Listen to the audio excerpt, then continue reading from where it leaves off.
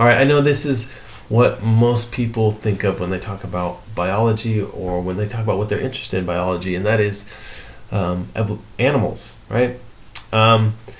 We have kind of been building up to this moment. We had our plant section, multiple lectures on that, and we're going to spend as much time, if not more time, on animals and then kind of tie everything together with ecology. So first off, how do we define what an animal is? There are many characteristics which you can use to define them. All of them seem to have some exception, but generally these are the characteristics which we can use to define what an animal is. First, they are multicellular. And to be multicellular, you also have to be eukaryotic. So there are no prokaryotic multicellular organisms. And they have a unique protein structure called collagen, which is a supportive structure found in many tissues. And most animals produce this. They also contain muscle and nervous tissue. Again, not all animals have tissues, but most of them do. They are heterotrophic. They cannot produce their own energy from chemicals or sunlight, so they have to consume other things, and they reproduce sexually. However, some animals can also reproduce asexually. They also have a specific development. So generally, fertilization occurs between a larger egg and a smaller and motile sperm with a flagella. And after fertilization, the zygote goes through many rounds of cleavage, where mitosis occurs. Okay, so here's our zygote. It goes through mitosis, but the resulting cells are no bigger than the original zygote. So the cells don't grow, they just divide and keep getting smaller and smaller. So eventually you have the formation of a blastula, which is like a hollow ball, but that's the same size as the zygote. That blastula then eventually becomes a gastrula, where part of the hollow ball invaginates, and gastrulation occurs, where you have the embryonic tissues developing, which eventually become the organs. Okay, so here is kind of all those stages together. You have a zygote. It's going through different rounds of cleavage, eventually gets to a hollow ball called a blastula. That eventually becomes the gastrula, and those are the different sections. The blastopore is the opening created by that invagination. The space in the invagination is called the archenteron. And then you have the endoderm forming and the ectoderm forming, and then this area between them called the blastocele. So there's nothing here but space or fluid. Okay. All right, most animals also have a larval stage, not all, and this larval stage is morphologically distinct to the adult stage. Generally, it's non-reproductive, and may even have a different habitat, such as these dragonfly or mosquito larvae, and then they will metamorphosize into an adult and different body type. Morphological development is controlled by a set of genes called Hox genes, and this allows for cephalization and other specializations such as appendages. All right, so animals evolved. We're going to do a bit of a timeline, similar, kind of picking up where we left off when we did the origin of life. So animals first occurred in the fossil record about 1 billion years ago, and the common ancestor of all animals is proposed to be a choanoflagellate, which is a protist, very similar to cells, which are in sponges, which is the most basic or ancestral of all animals. So the collar cells, or the choanocytes, are very similar to the choanoflagellate protist cells. All right, so about 1 billion to 542 million years ago, we are talking about this late Proterozoic era, or also called the Neoproterozoic era. And this is when animals first appeared in the fossil record.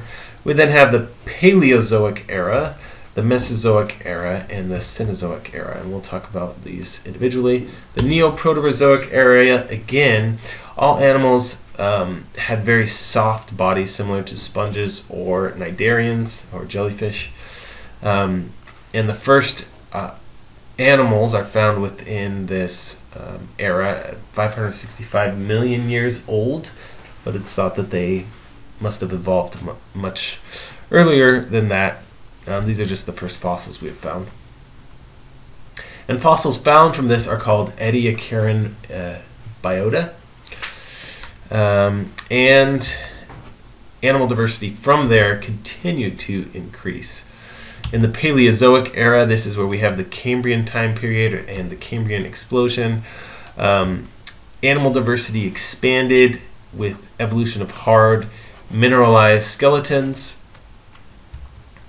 This formed predator-prey relationships between animals. There was also an increase in oxygen in the atmosphere, and these Hox genes again went through a dramatic change, allowed for even more specialized body forms.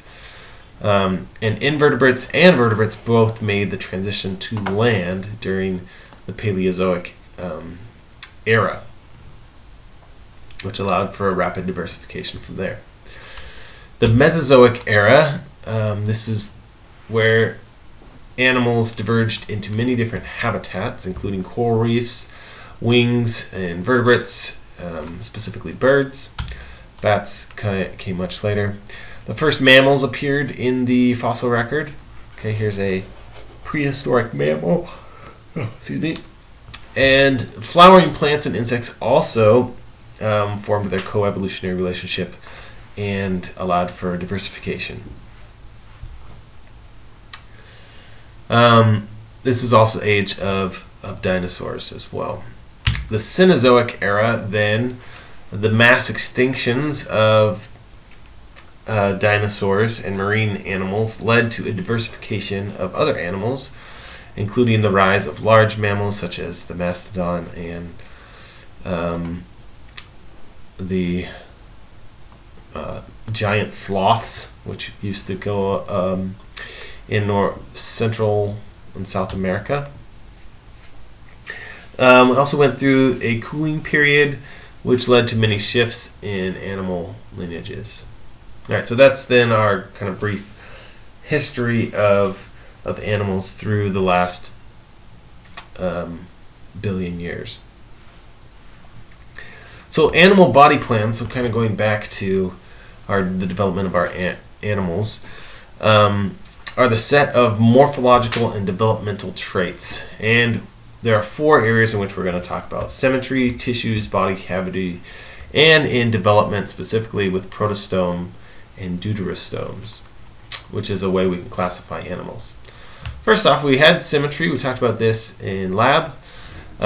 Radial symmetry has one axis. You can split it in multiple different ways, and it will still be equal halves. It does have a top and a bottom, but it doesn't have a left or right or a front or a back. So a good example of this would be a cnidarian or a sea anemone. Bilateral symmetry has 2 axes, so they have a dorsal and ventral side, or a top and a bottom, an anterior and posterior, a head and a tail, and they have nervous tissue centralized in one area, usually in the head, which is what we refer to as cephalization. Okay, tissues are very important to the diversification of animals. Tissues are collections of specialized cells isolated from other tissues by membranous layers, and they generally have the same specialized function. During gastrulation, 3 germ layers are formed. So we talked about the ectoderm and the endoderm, but we also have the mesoderm, which develops between them. It gives rise to the muscle and other organs. The endoderm gives rise to the digestive tract and most other internal organs, and the ectoderm gives rise to the outer layer of the animal, such as the skin. Trypoblastic animals, so again, three, have all three layers and are generally bilaterally symmetrical. Dipoblastic animals just have ectoderm and endoderm and are radial in their symmetry.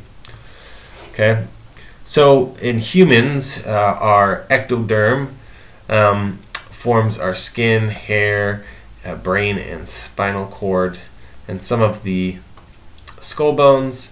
The mesoderm are muscles, our blood, our reproductive organs, our kidneys, heart, and upper skull bones. And then our endoderm forms our alimentary canal, liver, urinary system, and our lungs. And then part of our cartilage in our neck. I think that's what that is. All right, so moving on to body cavity. So this is space within our bodies. So if you think of what you have in your where your stomach is and your organs and even your lungs, they all sit in actually a body cavity. Okay, they're sitting in a space where there's air. You don't have a continuous tissue there. Trypoblastic animals have this fluid air-filled space, which we call a coelom. And coelomates form their coelom from the mesoderm, and pseudocoelomates form from the mesoderm and endoderm. So you can see that here. Here's a pseudocoelomate. The inside part of the coelom is formed from the endoderm. The outer part is from mesoderm. Acoelomates have no coelom, and true coelomates, the whole thing is derived from the mesoderm. All right, so there are these developmentally differences in protostome and deuterostome developments. We'll list these, then we'll talk about them on the figure. So protostomes have spiral cleavage, deuterostomes have radial, protostomes have determinate cleavage, deuterostomes have indeterminate. Protostomes have their coelom forming from a split of the mesoderm, and deuterostomes from out pockets of the mesoderm, and finally the blastopore becomes the mouth in protostomes and the anus in deuterostomes. All right, so what does this mean? All right, so we're looking at cleavage. Having spiral cleavage means one layer of cells, which then sits on top another layer of cells. The separation between these cells does not lie on top of each other and is slightly rotated. Okay, so that's what spiral cleavage is. Whereas radial cleavage, the separations lie on top of each other. Okay, so that happens in deuterostomes and protostomes up here. All right, the fate of the embryonic cells, it's determinate in protostomes, which means that each of these cells has a specific tissue that it's going to develop into. And if you took one of these out in this embryonic development, it would not be able to mature. Its cells would not be able to mature. Whereas in deuterostomes, it's indeterminate. So each one of these cells has the power to become all cells of the deuterostome body. So you take one of them out, this one can become a whole new individual, and so can all these three. Okay, so that's indeterminate. All right, the blastopore, which you remember was the opening formed by the invagination during gastrulation. That blastopore becomes the mouth in protostomes, and that blastopore becomes the anus in deuterostomes. All right, and then finally the mesoderm, the muscle layer, forms from a out pocket in the deuterostomes, okay, and then eventually becomes the coelom. In protostomes, it is a separate or a split from the endoderm. and then that becomes the coelom. Okay, so those are that's our introduction to animals, and we're going to use those to differentiate different types of animals. Okay, so here's a bunch of invertebrates, which we already have a reference point because we looked at them in lab, and we'll be quizzed on them next week.